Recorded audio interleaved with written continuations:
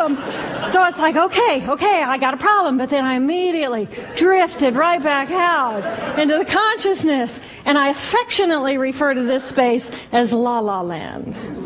But it was beautiful there. Imagine what it would be like to be totally disconnected from your brain chatter that connects you to the external world. So here I am in this space, and my job and any stress related to my job, it was gone.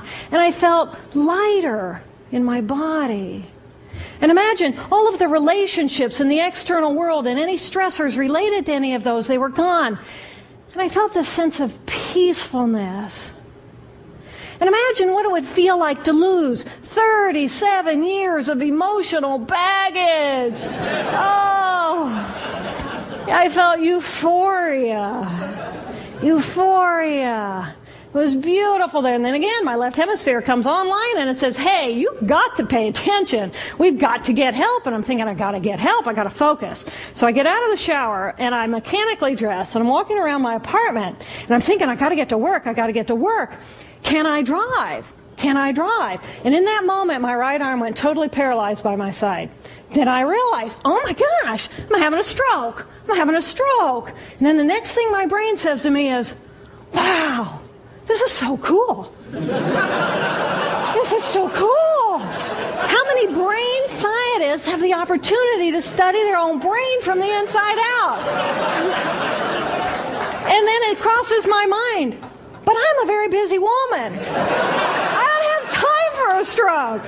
It's like, okay, I can't stop the stroke from happening, so I'll do this for a week or two, and then I'll get back to my routine. Okay, so I got to call help. I got to call work. I couldn't remember the number at work. So I remembered in my office I had a business card with my number on it.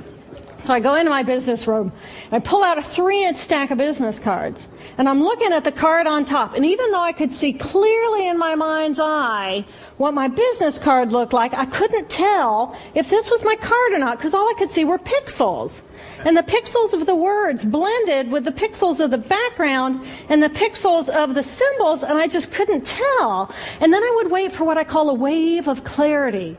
And in that moment, I would be able to reattach to normal reality. And I could tell, that's not the card, that's not the card, that's not the card. It took me 45 minutes to get 1 inch down inside of that stack of cards. In the meantime, for 45 minutes, the hemorrhage is getting bigger in my left hemisphere. I do not understand numbers. I do not understand a telephone, but it's the only plan I have. So I take the phone pad and I put it right here. I take the business card, I put it right here, and I'm matching the shape of the squiggles on the card to the shape of the squiggles on the phone pad. But then I would drift back out into La La Land and not remember if when I come back if I'd already dialed those numbers.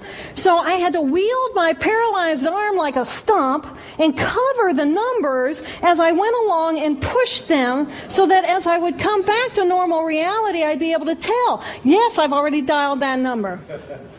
Eventually, the whole number gets dialed, and I'm listening to the phone, and my colleague picks up the phone, and he says to me, and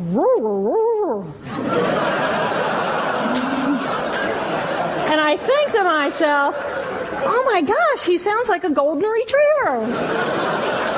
And so I say to him, clear in my mind, I say to him, this is Jill, I need help. And what comes out of my voice is, and I think, oh my gosh, I sound like a golden retriever. So I didn't know that I couldn't speak or understand language until I tried.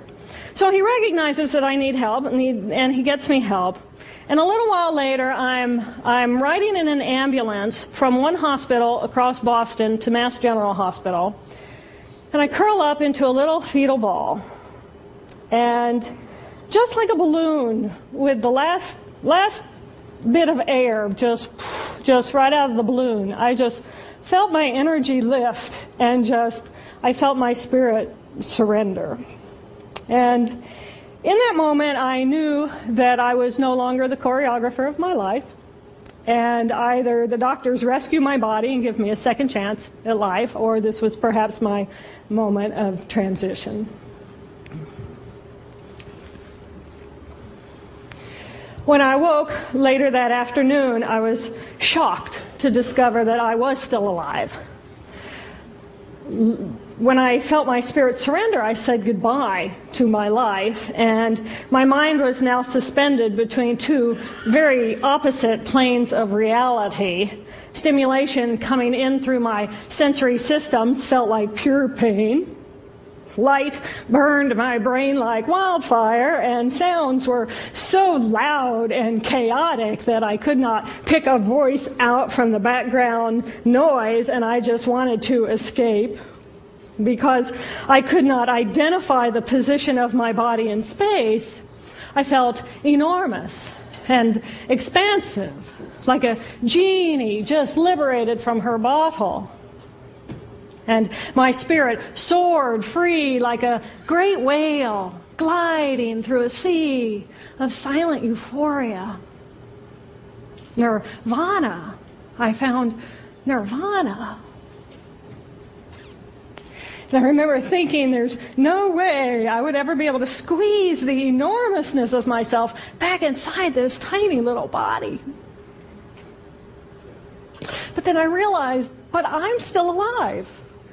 I'm still alive, and I have found nirvana. And if I have found nirvana and I'm still alive, then everyone who is alive can find nirvana.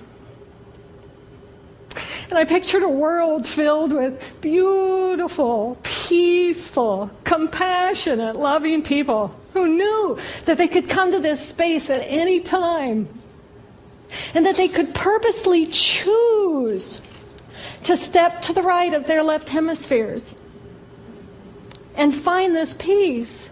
And then I realized what a tremendous gift this experience could be. What a stroke of insight this could be to how we live our lives. And it motivated me to recover. 2.5 weeks after the hemorrhage, the surgeons went in and they removed a blood clot the size of a golf ball that was pushing on my language centers. Here I am with my mama, who's a true angel in my life.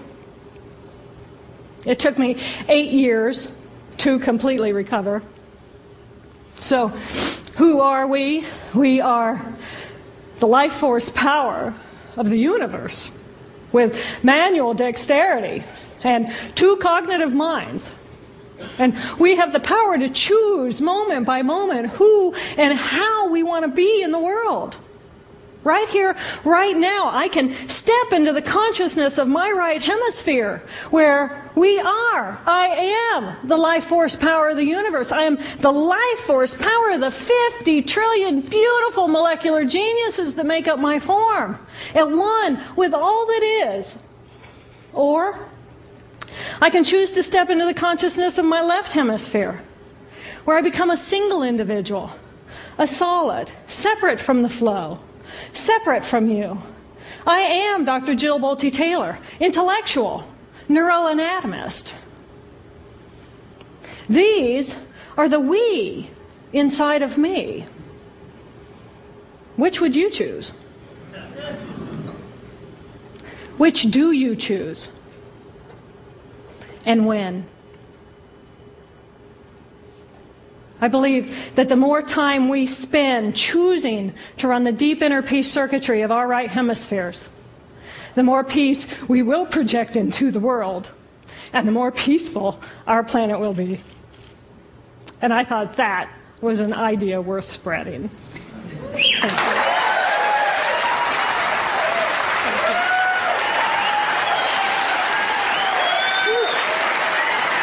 Thank you.